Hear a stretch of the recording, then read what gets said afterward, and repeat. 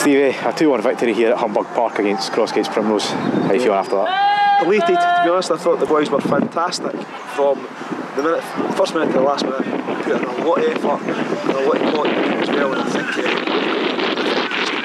it's their fourth defeat this season at home. You can see why they scrapped for everything. I think we managed to out-scrap them today, and I didn't play them at the same time, so I'm really delighted with the boys. Goals we scored, Big Dawson last season to do that.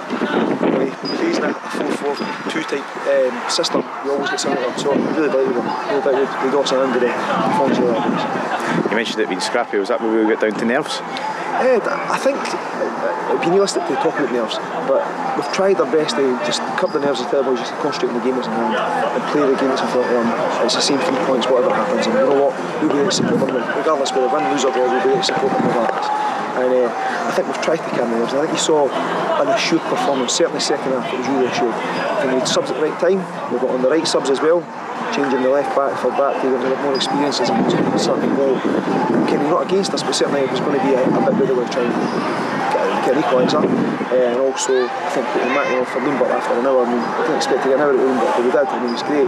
Putting Matty on gives us a bit of extra injection energy, so that helped us big style as well. So nervousness a little bit I guess, but I think that's really natural. But I think the boys are doing well to try and handle them. Good as well after the disappointment of losing the equaliser just before half time to come out and get one early in the second half. The equaliser was a disappointment, the time it came, it definitely was.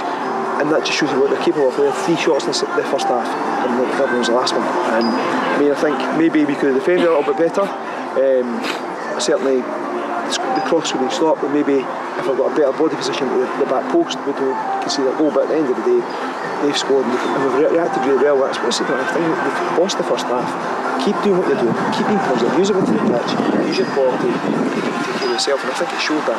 It looked like we could score. I don't say women wanted to, but if we had to score, I think there was a goal in us. You mentioned Cammy Dawson as well, 2 goals for him today. Absolutely delighted for him. Honestly, he's sat on that bench all year. He's not given me any bother at all. He's just done his thing, keep the training, he's worked away, and he's had a lot of bad press for the punters, rightly so sometimes, but I don't think the system we're playing was actually helping him. But now we've kind of adjusted a little bit, we've got more with 2 strikers and 3, and the emphasis is more on build up rather than playing off of mistakes. I think the Cammy's done it level, and I think last week against Peebles he was great, his link-up play was great, he got a goal, but today his link-up play and his chance taking, I'm happy with that. And they're 2 massive goals for us, that's but he's one amongst many, to be honest, really good performances today. So you go through the whole team and go, what performance. So I'm really happy. On to Wednesday night now in Jeanfield away. Difficult game. They just keep coming thick and fast, doesn't get any easier.